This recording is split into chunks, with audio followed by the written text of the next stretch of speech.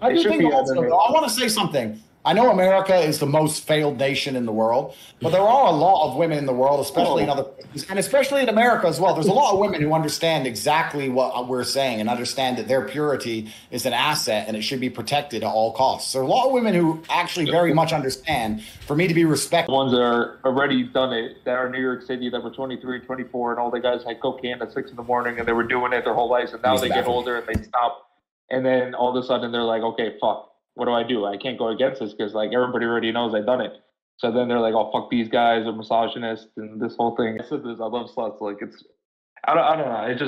It's a weird dynamic how I got into this whole thing because I'm not like the big misogynist guy, but well, I don't know. it's not misogynistic. Now I'm like, everybody's It's not attacking me for this. misogynistic to have an opinion, and it's not misogynistic to have a standard.